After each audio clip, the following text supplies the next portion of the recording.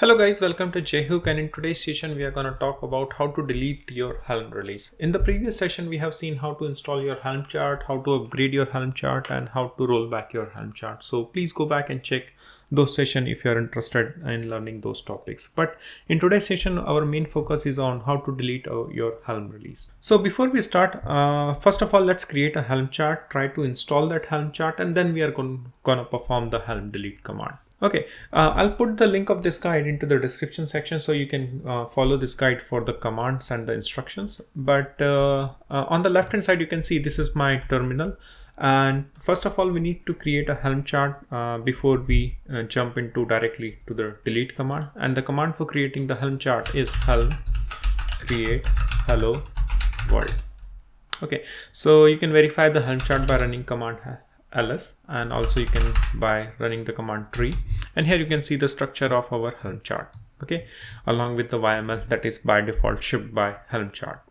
All right, so what I'm going to do, first of all we are going to install the Helm chart, and after that we are going to perform the delete command. Okay, so the command for installation is helm install, then you need to specify your release name. So I'm just gonna assign the release as my release name. This is a user defined name, you can put any name of your choice, and then you need to specify your actual hello world Helm chart name. Okay, and after that just hit enter, and once you see this message, that means your Helm chart has been installed correctly. Okay, I'll clear the screen, and we can verify the installation by running the command helm list a. And here you can see our version 1 or revision 1 of my Helm chart has been installed. Okay, so now we have installed our Helm chart, and you can verify using one more command like kubectl get deployment, and here you can see your the Kubernetes deployment of your Helm chart actually.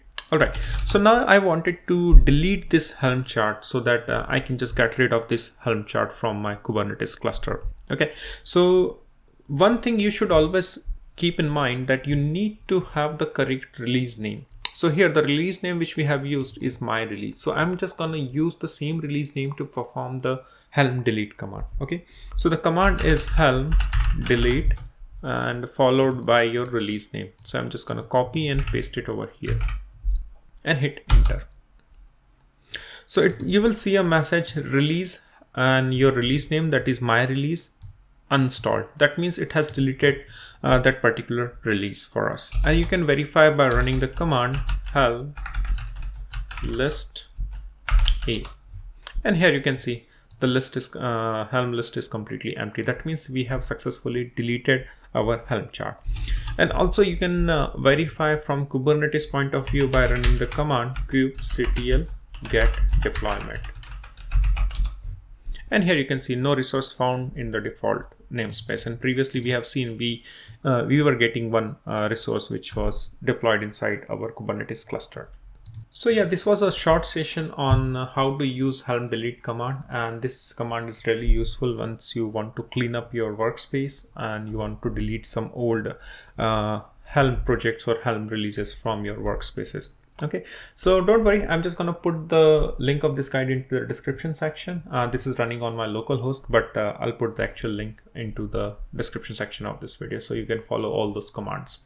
And also if you're interested into the similar content on DevOps like Kubernetes, Helm chart, Terraform, Docker, then you can follow my channel where I keep on posting similar content on weekly basis. And also you can put any comments or errors which you face during your practices or your lab sessions. So you can just put down those errors here. I'll try to get back to you with some suitable answer. And also you can find me on a web with the name jhook.com, where I keep on preparing similar guides and sessions which I generally use into the lab session. So all those commands are pretty much available on my blog, so you can just go back and check those links. And yeah, so see you into the next session. Till then, bye bye.